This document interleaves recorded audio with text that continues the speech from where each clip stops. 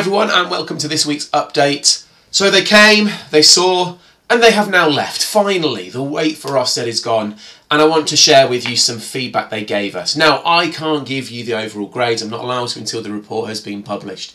But we should be really, really proud. I mean, no more so, no less so than we are normally. But what was nice to see and what was nice to hear is they saw the school for its very, very best. They saw what we are trying to do.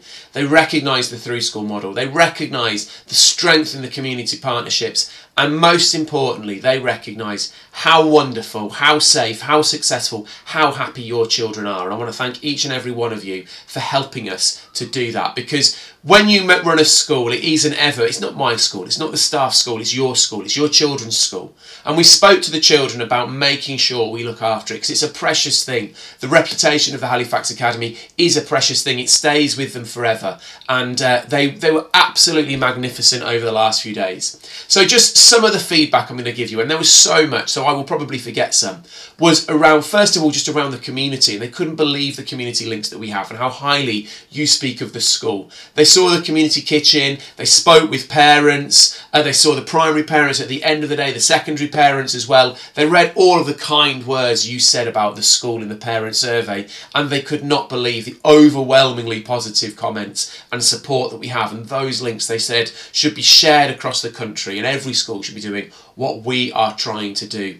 They saw this idea of a voice to change the world, and seeing that we want your children to go out there and smash down those doors of prejudice and any doors of discrimination that are in front of them, because your children are fantastic and they deserve the very best opportunities. And they saw children, and they gave examples of these children, your children, having these examples which gave them the resilience and courage and strength of character to go out there and make a difference. And you should be really, really proud of that. I'm really, really proud of that. They saw safe and happy and successful children. Our outcomes are absolutely fantastic. They knew that, they saw that. They said they couldn't believe the behaviour they saw across the school, but in particular in primary, how safe children were, how happy they were. Every child they spoke with during the days told them that, yeah, they all had a safe person to speak with. They knew what they could go and do. They knew how to use their voice to stand up for either themselves or their friends. And they saw that, and again, it was wonderful to see. They saw the richness of the curriculum all the way through, and how deep and what ambition it has for your children, how it's written for your children, and the decisions that we have made as a school are to help your children. So, there is so much more I could talk about. Anybody who knows me knows that I can talk for hours about this school and about everything that is wonderful about it. But I just wanted to share that feedback. Two more things from me. The first is well done to the Year 11s. The exams are now over. You can breathe a sigh of relief, and again, really, really proud of how hard the Year 11s have worked. And that exams results day in August, we look forward to celebrating some fantastic results.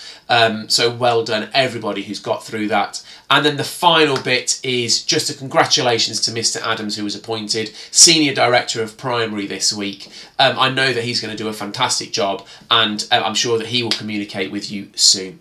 So that's it from me. I'm a little bit tired. Staff have been absolutely magnificent this week. They're a little bit tired. The children have been absolutely magnificent. I'm sure they're a little bit tired. So everybody deserves a weekend. So I'm going to go now, get on with my weekend. But I look forward to hitting Monday with the same standards, the same love, the same care that we always do. Take care, everyone. Have a nice time.